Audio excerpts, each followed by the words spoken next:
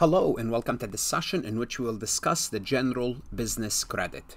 Now when we say general business credit is in contrast to personal credits. We do have personal credits, and the purpose of the credits, just a quick reminder, to do what?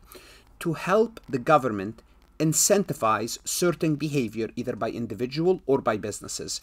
How do you do so? You give them credit. What is a credit? A reduction in your tax bill. Now, for the general business credit, there's no one thing that's called a general business credit. A general business credit is a bunch, it's a variety of incentives to businesses to promote certain activities that are considered beneficial to the economy. So when we say general business credit, you would say, okay, which one? Why? Because for the general business credit, we could have a bunch of them, and all of them combined are called the general business credit. For example, you could have a credit called research and development credit. Why? You want to encourage, the government wants to encourage you to conduct research and development. It's good for the economy. So what do they do? How do they do this? They incentivize you. They say, if you conduct research and development, we'll give you a tax credit.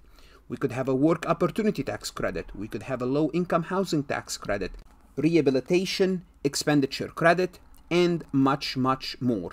So all these credits together, when we combine them together, they amount to the general business tax credit. Now, before we proceed any further, I have a public announcement about my company, farhatlectures.com. Farhat Accounting Lectures is a supplemental educational tool that's going to help you with your CPA exam preparation as well as your accounting courses. My CPA material is aligned with your CPA review course such as Becker, Roger, Wiley, Gleam, Miles. My accounting courses are aligned with your accounting courses, broken down by chapter and topics. My resources consist of lectures, multiple choice questions, true-false questions, as well as exercises. Go ahead, start your free trial today. What do we need to know about the general business tax credit? The general business tax credit is limited. It has a limitation. So you might have a lot of credit, but you cannot claim them.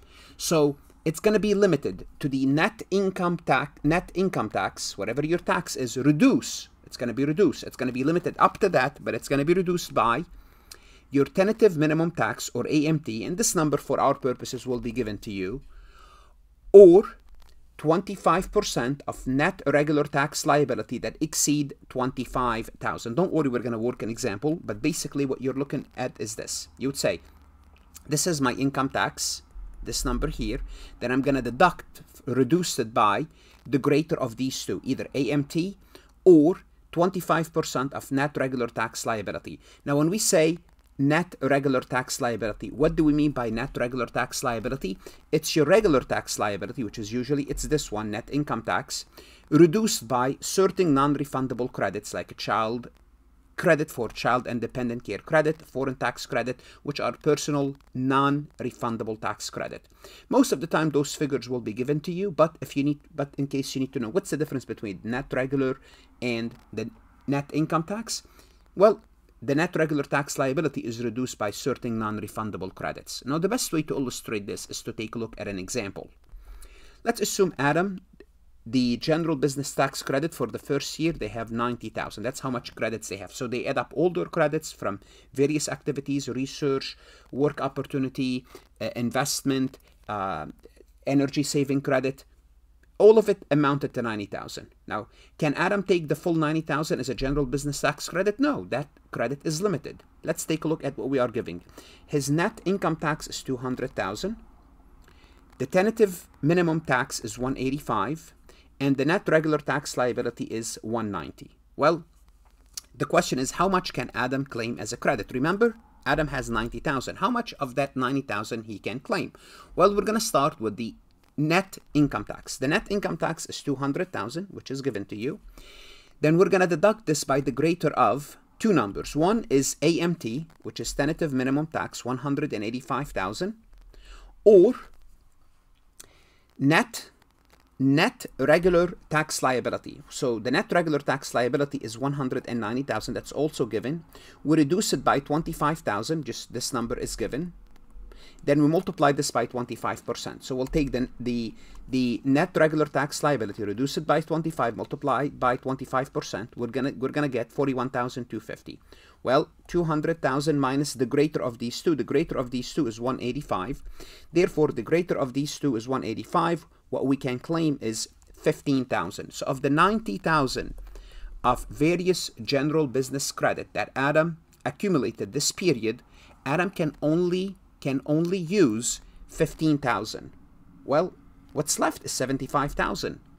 What's going to happen to that 75,000 of general business tax credit that Adam accumulated this year?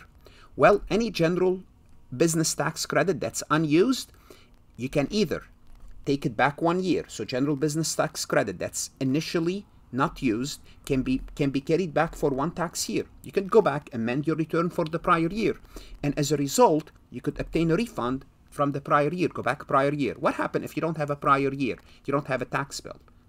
Well, do you lose it? Not at all. Any leftover of unused credit is carried for a maximum of 20 years. So you can carry it 20 years.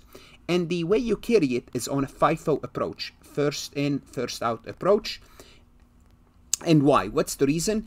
By prioritizing the use of older credit, so basically you will go back, always use the older. The FIFO method help reduce the likelihood of losing the credit, because what's happening is you're going early on and using those credits. So because those credit, the latest, the earliest are expired first, therefore they want you to use them first.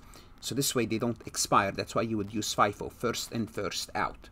And the best way to illustrate this is to work an example that's going to show you this how the unused business tax credit works using FIFO. Let's assume Adam Company has the following business credit carryovers. From year X3, he got 6,000, year X4, 17,000, year X5, 5,000, year X6, 18,000. So those are carryover. Every year, Adam will have some extra business credit, and Adam has been carrying these over. This year, Adam has 31,000 in business tax credit. So basically you will add this to, so X7, they got an additional 31,000. However, the total credit allowed during the current year is 65,000. Now Adam has allowable credit. He can now take those credit. He can take up to 65,000 based on the computation. Remember, when you have to figure out how much allowable credit can we take, it happens to be 65. Now, how do we use the amount of general business tax credit? How do we utilize the old ones against the 65? Okay, and if there's anything remaining, yes, we can use the old ones. How? We're gonna go back and start with 60. We're gonna use the 6,000. We're gonna use the 17. We're gonna use the 15. We're gonna use the 18, and that's gonna all add up to 46,000. So we're gonna take the 65,000 and use up the 46. Basically, those are used up. And what remain is 19,000. Great. Now we still have, for this year, 31,000. We're going to take the 31,000 and reduce use up the 19,000 that we have, and we're going to end up with 12,000 of unused credit. So we're going to now end up 12,000 and unused credit. So basically all of these are gone. Now going forward, 20x7, Adam Company will have 12,000 of unused credit. Then we're going to figure out what's going to happen in 20x8, whether we're going to use them up or have more carryover depending on the allowable credit that we can take during X8, X9, so on and so forth. So this is how it works for the general business tax credit, the unused business tax credit. What should you do now? Go to Farhat Lectures and look at additional MCQs, true, false. Additional lectures that's going to help you understand the business tax credit. We're going to have several recordings about the business tax credit, illustrating the various business tax credits. We're going to have a lot of them. I may select 4, 5, 6 of them, just to kind of give you an idea. The common one that you could see in your accounting class, you could see on the CPA exam, you could see on the enrolled agent exam.